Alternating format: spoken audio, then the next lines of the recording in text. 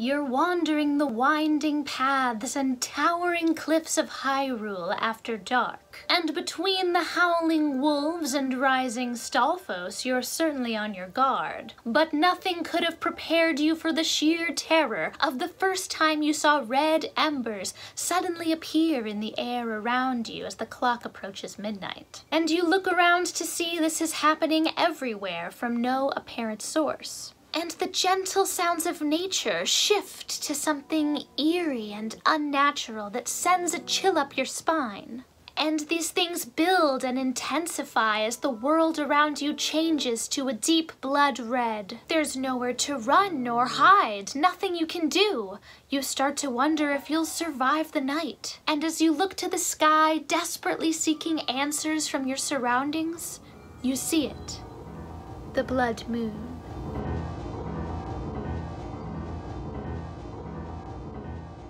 The blood moon rises once again. Please be careful.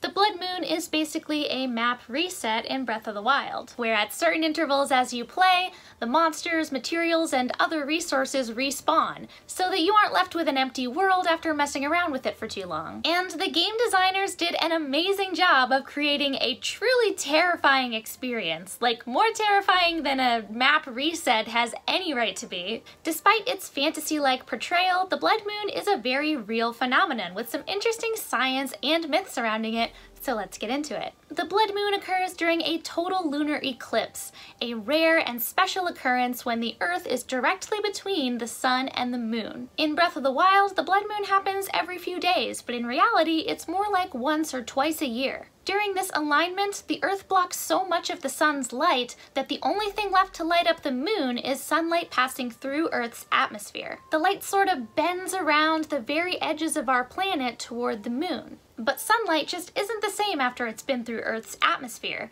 There's a whole bunch of stuff in our air that interacts with that light, especially the shorter wavelength colors like blue, indigo, violet, because physics reasons. The result of that interaction is the blue, indigo, violet side of the color spectrum is essentially filtered out. Those colors are busy hanging out in our daytime sky, making it blue. And the red-orange side of the spectrum just continues on its path, giving our moon that mysterious, spooky glow. It's the same colors we see during sunset when the sunlight is coming from way off in the horizon. It has to go through so much atmosphere to get to our eyes that all the bluish colors have been filtered out by then. The blood moon's usually not as dark red as in Zelda, but the color is affected by particles in our atmosphere. For example, if there's been a recent volcanic eruption or wildfire, the particles in the air will lead to a deeper color. So perhaps the particles being emitted by the malice, which accompanies the blood moon, are actually part of what makes it so deep and scary in color.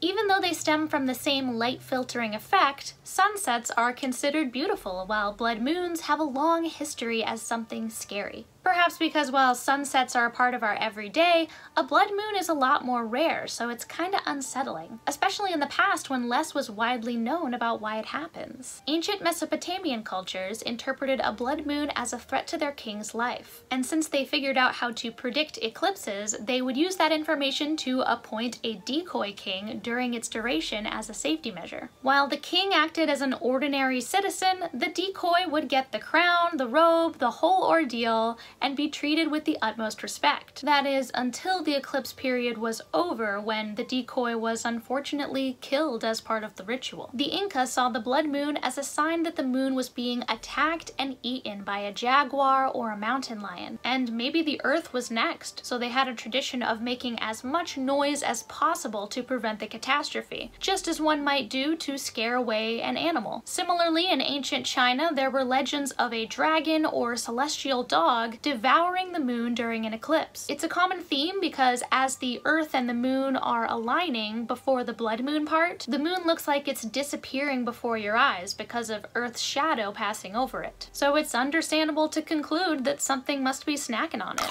A myth from the Native American Hoopa tribe said that the blood moon is a sign that the moon is being injured by its own pets. According to this legend, the moon has pet rattlesnakes and mountain lions that will attack it until it bleeds during an eclipse, all because they weren't being fed enough food. So here's a reminder to check in on your pets, make sure they're good, Feed your pets. Lastly, we have a Hindu folktale that I think is most reminiscent of Calamity Ganon. A demon drinks an elixir of immortality.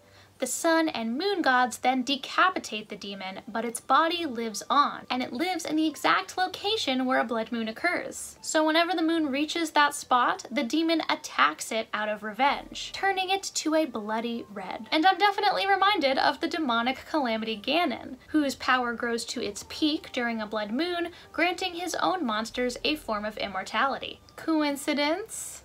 Probably. But it all stems from the seemingly universal feeling we get when we see our moon take on such a spooky appearance. One that gets me absolutely terrified during Breath of the Wild. Like, even now, I know what it is, and yet it's scary. It's so spooky. It's so spooky. Now, I would love to hear your stories about encountering the blood moon in game. Tell me about your experience in the comments. Where were you on the map? What was going on? How scary was it for you the first time? I'll be leaving some links in the description to where you can learn more about the science and myth that I discussed, and a website where you can look up when the next blood moon is visible from your location. I hope you'll consider subscribing to my channel to support my content. Thank you for watching, and I'll see you next time.